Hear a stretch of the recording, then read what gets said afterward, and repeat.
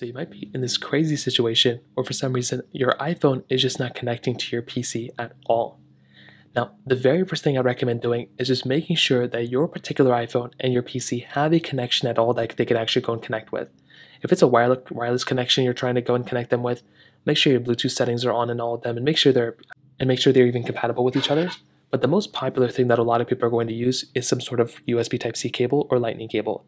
The first thing I recommend doing is making sure that this particular cable that you're using is fully functional, it completely works, and there's nothing wrong with these particular cables. A lot of the times if you're going to go through and trying to connect your PC and your iPhone, using a cable is the best method, and you want to make sure this cable is completely working and there's no issues with it. So go through, plug in one side of the particular cable to your particular iPhone, plug the other side to your PC, and you want to see if that ends up fixing the problem. If it doesn't fix it, go ahead and unconnect it, disconnect it, and try plugging both sides back in again, and you want to see if that ends up fixing the problem as well.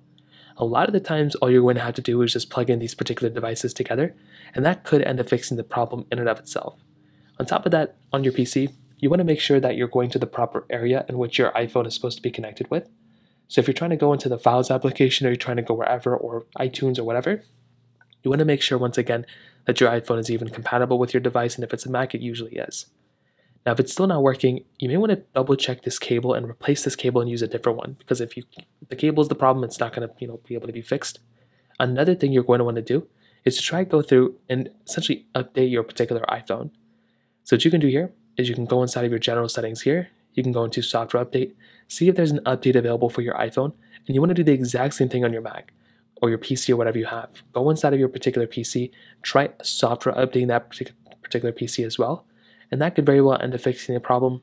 Finally, if none of those things are working, try restarting your particular iPhone or restarting your particular MacBook, and you want to see if those things end up fixing the problem as well. So that pretty much covers it up here for the most part. If you have any other thoughts or questions, let me know in the comment section below. Hit the like button, that would mean so much, but definitely hit that subscribe button. More importantly than everything else, I love every single one of you guys. Hopefully I'll catch you guys in the next video. Peace out.